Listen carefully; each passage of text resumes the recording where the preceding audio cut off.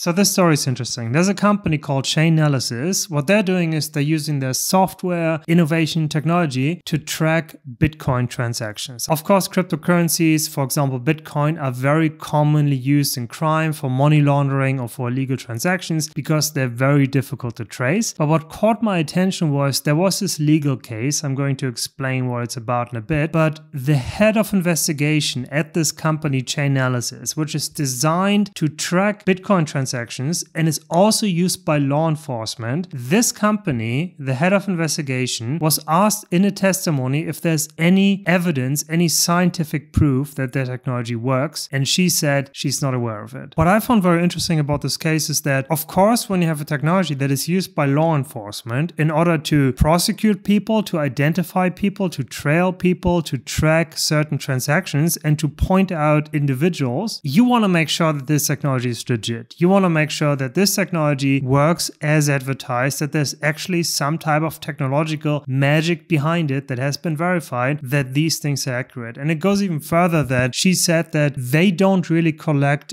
data when it comes to the accuracy, to the error rate. So let's say their technology exposes certain relationships or maybe exposes a certain party to be in charge of a certain crypto wallet and has conducted a certain transaction. They apparently don't collect the error rate. So if this is actually untrue, there's no way to really verify that. So this caught my interest because it sounded like a mess. It sounded like a company that is used at the highest level, that should be very validated, but apparently it is not. So if this technology is not proven at all, what are they doing and why is it used by law enforcement? I mean, the FBI, the DEA, there are a lot of different organizations that are using that. So what's going on here? Let me give you a very short introduction into blockchain technology as a non-expert. If there's any expert watching this, then skip ahead. So very simply, the normal financial transactions, they are basically owned or they're controlled by a central authority. Let's say your bank has your bank account information. If you want to transfer, let's say, a certain amount of money, or if you want to withdraw some money, you have to ask your bank. You don't control your finances. Your bank is controlling your finances. And if you want to send something from one account to your friend's account, your bank has to change that in the books. So basically, if there's a ledger, then the bank is controlling the ledger because they have a list of bank accounts. And if your bank account now has $100 going out and your friend has $100 going in, it's their list, it's their ledger. All they have to do is change the numbers. So they hold the ledger. They're in control of the financial ledger. And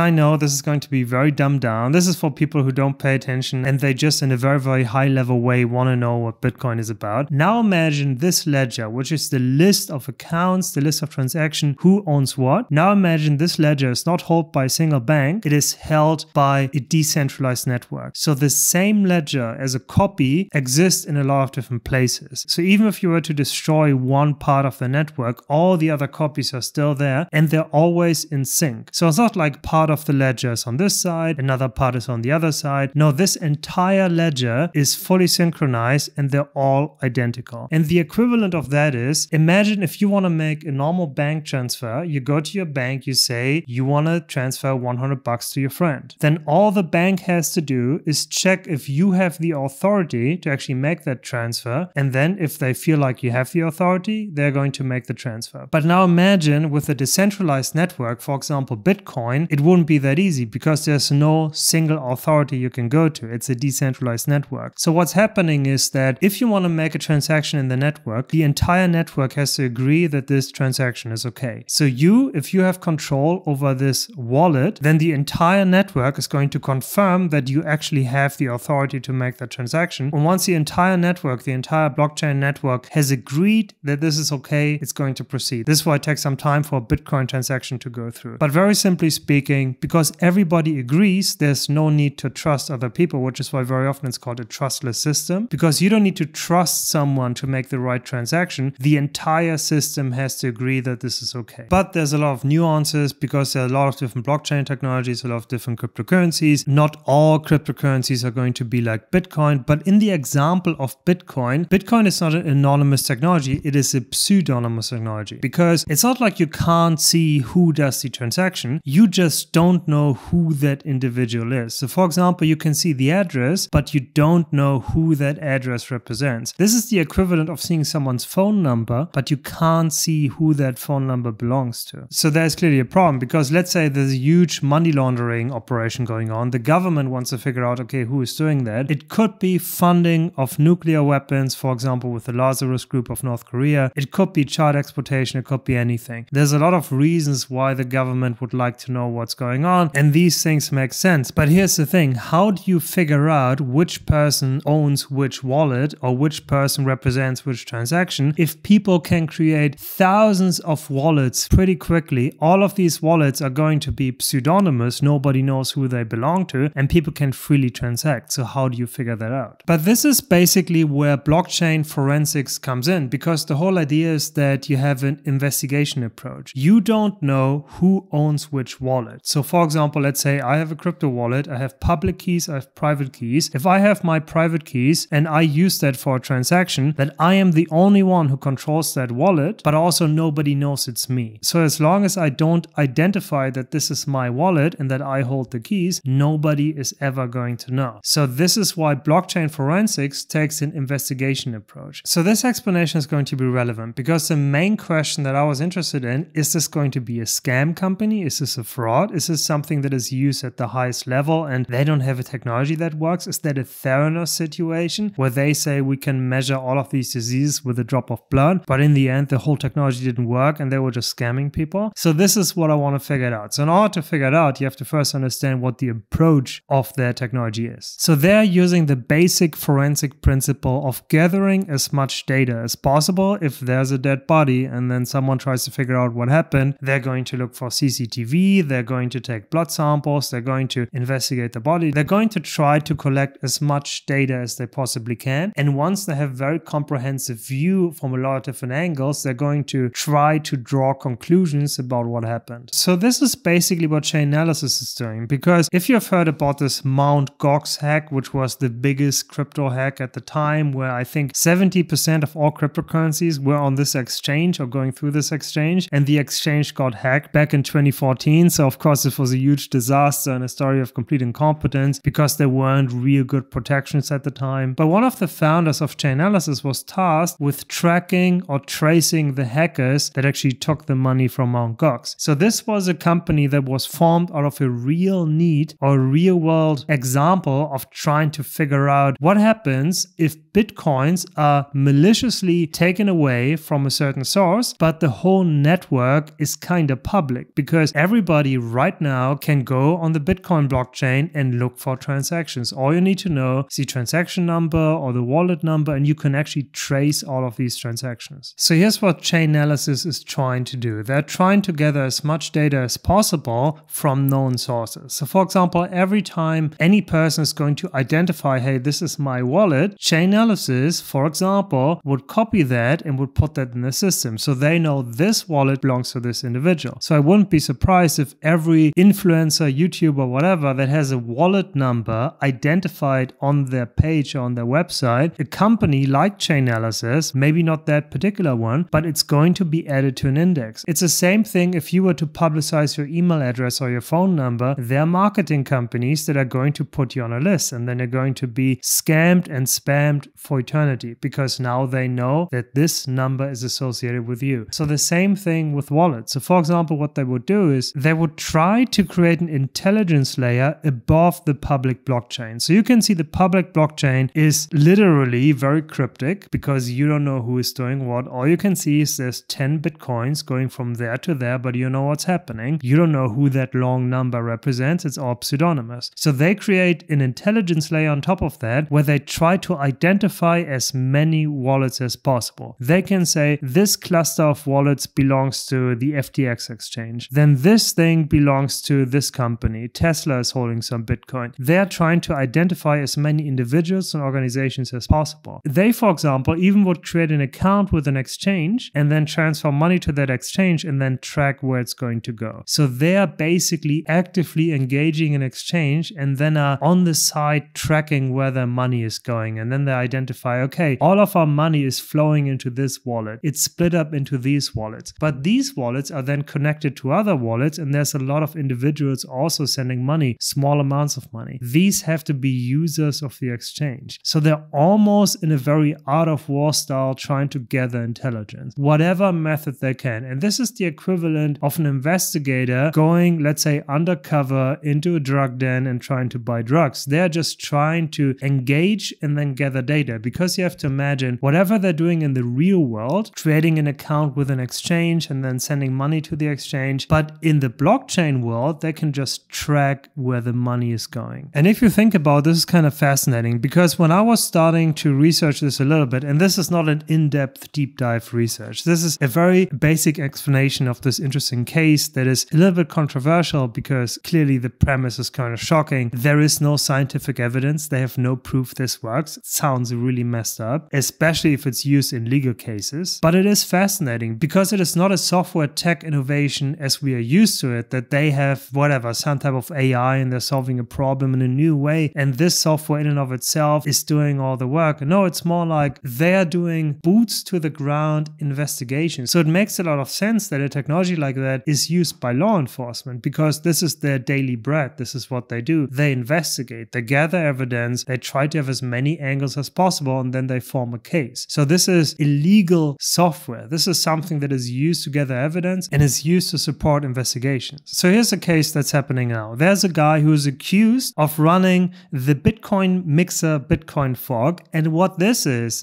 you have to imagine there's this whole illegal ecosystem that is using cryptocurrency. It's not a secret. If you want to buy a gun, if you want to buy drugs and it has to be illegal, then you're probably going to do that using blockchain, because it is pseudonymous, or let's say Bitcoin, it is pseudonymous. It is something that is not easy to track. It is something that is much easier to use than a bank transfer, because there's no or very little KYC, know your customer. Banks have to know who they're dealing with. Bitcoin is free. Everybody can use Bitcoin. So of course it is used for legal means, but if everything is traceable, everything is public, it is pseudonymous, you can't really just get, let's say, a few million, and then with that you buy whatever, a huge load of drugs, and then you can just take that a few million, send it to an exchange and turn it into US dollars. Because the exchange has KYC, know your customer, they're going to identify you, and then law enforcement is going to say, you were the guy that got a few million to sell drugs, right? And then they're going to know it's you because you just identified yourself on the exchange. So that's a problem. Even if you use it in a legal way, as soon as you try to convert the money or get the money out, it's a problem. You're going to be tracked. The technology like Chainalysis is going to trace you, and as soon as you convert it, you're done. So what exists? Crypto mixers. So what they do is they take, let's say, 100 Bitcoins. You just got 100 Bitcoins in your wallet. That's a lot of money. So what they do is they wash that money for you in a similar way in which you would wash, let's say, US dollars. If you have made, for example, US dollars in an illegal way, you want to still try to tax that money. Otherwise, you can't really use it without, say, the government or the IRS getting suspicious. So what you're doing is you take the money you've illegally obtained and you flow it into one of your cash businesses. Because if you have a restaurant, nobody knows how many people actually come to your restaurant. This is not going to be tracked. But what the IRS is going to track is how much cash you got from that restaurant. So let's say the actual cash you made on that day is $10,000. You just say, hey, it was $12,000. Now you just added $2,000 from your legal activities, and now you just say $12,000 is what came in, and now the money is washed. Because from the IRS perspective, this is legitimate income, even though you just added $2,000 to your day. And this is also where the term money laundering comes from, because I believe this started with Al Capone and these laundry shops. So they had a lot of cash transaction, they had a lot of drug money, they just put through their laundry shops, and then it was clean. So it's actually a pretty good name. I don't know if that is true. But a similar concept you can have with cryptocurrencies. Because let's say the FBI is looking at your wallet. They see that your wallet just got 100 Bitcoin. The FBI knows it got 100 Bitcoin. Now the FBI, they have their pen and paper and they're waiting what is going to happen with these 100 Bitcoins. And as soon as we can identify who it is, we're going to put them in jail. So you want to avoid them figuring that out. So what do? You use, for example, Bitcoin fork, which is a mixer. They're going to take the 100 Bitcoin and they're going to make a ludicrous amount of transactions. They're going to split it up, tiny amounts. They're going to have 100 transactions here, 100 transactions there. They're going to move the Bitcoin in circles in the smallest fragment. And after a long time, you get your 100 Bitcoin back. So this is a literal mixer. They're going to take it apart and then they're going to put it back together at the end. So this is supposed to confuse those that track cryptocurrency transactions, for example, law enforcement. And Chainalysis is one of the technologies that is trying to mitigate that. No matter how complex it is, they will try to figure out where the money goes, who is the person who is actually the final beneficiary of that transaction. And this guy who is prosecuted as the alleged founder or the operator of Bitcoin Fork, this is where the head of investigation of Chainalysis said there's no proof the technology works, we have no evidence, and we don't even collect any information on the failure rate. And on top of that, they also said that we're using customer feedback to validate our technology. This sounds insane if you just take it at face value. Because imagine a company like Tesla saying, we use customer feedback to know if our cars work. This would be insane. You want to make sure that the car manufacturer is actually testing the cars before they're going out. They're doing extensive security tests, and only when the cars function perfectly, they go out to the customer. They don't use customer feedback to check if they work. So it sounds insane that a technology like Chainalysis that is tracking Bitcoin transaction and is used by law enforcement to prosecute people is saying that they actually use customer feedback for that. With a software technology, even there you would say, hey, this is kind of insane, because before Google is launching Gmail or something like an antivirus software, before these softwares go to the market, they have been extensively tested. So none of these companies would say, we are using customer feedback to know the technology works. This is completely insane. Because imagine how it could be used. Let's say you have a software used to track Bitcoin or let's say cryptocurrency transactions, and it doesn't really work, or there's no evidence that it works, then it could just be a way to rig the system, because we all know that certain type of profiling by the color of your skin is not okay. So it shouldn't be that if you go to the airport and you have a certain skin color, you're always going to be pulled out. Or even if you have long hair or you look like the hippie type, it's kind of unfair to be pulled out, because we should be beyond that. Although if you look like a hippie and you look a little bit stoned, maybe it does make sense, but it shouldn't be used for profiling, because it could also be used for harassment. If there's a certain person, let's say someone who is very vocal or very well known, or they have committed a crime in the past, and you see something, maybe you're going to just say, Chainalysis told me that this might be used, so we're going to arrest you now based on that evidence. So if that technology doesn't work, this could be used just to harass people. You have very inaccurate software, and proving accuracy by customer feedback could mean something like, we don't care what they do with it, we are giving them the tech reasoning to do what they want, and if they want to harass people, they can do it. So it sounds like a potential to profile people and to harass people. So after reading about this whole thing and also listening to some interview, of course the cryptocurrency community or industry, a lot of people jumped on this because Chainalysis is a cryptocurrency company. So they are not in the game of creating cryptocurrencies, but they are in the game of analyzing blockchains. So they are in the cryptocurrency industry, although they don't seem to be very much appreciated or very loved. In the general sense, it's technology like that is going to exist no matter what. But if there's a technology that is designed, or let's say a community designed around counterculture, designed around, hey, we don't want to be involved with the government, we don't want the government to track us, and now you have a crypto company that is actually helping the government to track people and potentially even harass and profile people, of course they're going to hate it. So most of the interviews I saw around the Chainalysis controversy, where they said there's no evidence, was, okay, they are scams, they are fraud, this technology doesn't work, this is a major fraud, we have to get rid of this. But what made much more sense to me is that this is like a drug sniffing dog. If you have a drug sniffing dog, it's not going to sniff every single drug, and it's not going to be accurate every single time, because it is more an art than a science. There's no science behind smelling drugs. And when it comes to tracking Bitcoin transactions, it can be so complex, because literally everybody can create thousands of wallets, and we can make an infinite amount of transactions. So this is so complex, and there's so little data, so they have very, very little to go on. So everything they can produce is going to be probability based, and they're going to be wrong. So what makes sense to me is that all they're trying to do is generate leads. They're trying to generate leads for law enforcement, and then they can use their authority to actually check if these leads were correct. And this actually makes a lot of sense, because Chainalysis is very limited in the data they can have. So the way I understand it is more of a lead generator. So they can point out a certain individual, and then law enforcement can use whatever subpoena warrants to get more information and to actually get proof that this person is guilty. And this is power that only law enforcement would have, because what law enforcement can do is they use Chainalysis and they can say, we think that these wallets are held by Tesla. and then they can send Tesla a subpoena saying that we want you to confirm that these are your wallets. And then Tesla has to respond. They have to say, these are our wallets, we have the private keys, we control them. Or they can say, no, we do not control these wallets. And the same with exchanges. So Chainalysis is a tool that doesn't work on its own. It only works if it has the executive authority of law enforcement to actually confirm the data. And then it makes sense. Because for me, what would I do with Chainalysis? Most data of the blockchain is not public. I don't know who owns what. If I send a letter to Tesla, they're never going to respond to me. But if law enforcement, if the FBI is going to contact them, they have to respond. If the FBI is contacting FTX and FTX has to confirm if they control certain keys or control certain wallets, then they have to respond because the FBI has the authority. So Chainalysis is more like a drug sniffing dog, and it is operated by an officer, and the officer has the actual executive authority to say, take off your pants. I want to see what the dog was sniffing. And then maybe it's going to be a very awkward moment because there's nothing there and it's some grandma and she maybe smelled a little bit like weed for whatever reason and the dog was barking. Or maybe it was a huge drug smuggle and grandma had a lot of drugs in their pants. But you're only going to figure it out once you take off the pants. So this, in my mind, is the role of Chainalysis. They're only there to bark, but they're not the definite proof. Nobody's going to prison because a dog barked. They're going to prison if they actually carry 2 kilos of cocaine. So to me, it makes a lot of sense that they say we don't collect data on, let's say, false positives. So we don't collect data on the error rate, and we are using customer feedback to confirm the results. Because imagine you're the FBI. You're using a third-party tool by Chainalysis. This is a technology that provides you with some, let's say, an easier dashboard, some intelligence, and you can generate leads. If you subpoena Tesla, FTX, Siemens, a lot of different companies, and you want to know if they control certain wallets, or you subpoena certain individuals and trying to figure out if they control certain wallets, you are not really incentivized, or maybe you're not even allowed to give that feedback to Chainalysis. Because in the end, Chainalysis is a private company, so maybe you're not going to share all the data. If you have found that certain companies control certain wallets, maybe you want to keep that private. Maybe you don't want to share that with Chainalysis. So I would understand why they would say that, so we don't collect the full error rate. Because if they had that data, they would basically collect it by default, I guess. So does the FBI tell Chainalysis every time they got a warrant, or they acted on a warrant, or they sent out a subpoena? Probably not. Chainalysis maybe gets the information who owns which wallet or who controls which wallet, but they probably don't get the information about the subpoenas and so on. So it doesn't surprise me that they can't really collect most data, and the governments probably don't care too much about it. I find it very interesting that this is a very unique technology. I don't think it's crazy sophisticated. It's a normal software company. It's not this new magical thing, but this is bound to exist. And there's going to be more of these technologies because the more cryptocurrencies are used and the more they're trying to move away from the public ledger. So for example, there are some that are basically private where you can't see anything. So there's going to be technologies that are trying to mitigate that. The more security is going to be in the crypto space, the more technologies like Chainalysis are going to pop up. But don't forget, the whole Bitcoin blockchain is public. So it's not like they are trying to elicit non-public information. They're doing everything within legal means to get public information. And if someone is dumb enough to announce that they're controlling certain wallets, obviously this is their thing. So where do I think this is going? I don't think this is a major fraud. It could still be. This video might just age very poorly. Maybe in the future it's going to come out that Chainalysis was making everything up and it's a major fraud. I don't think so. I think there's going to be more technologies like this. I think law enforcement is going to rely on these types of technologies a lot. All right, let me know what you think about Chainalysis and these Bitcoin forensic solutions in general. Thanks for watching.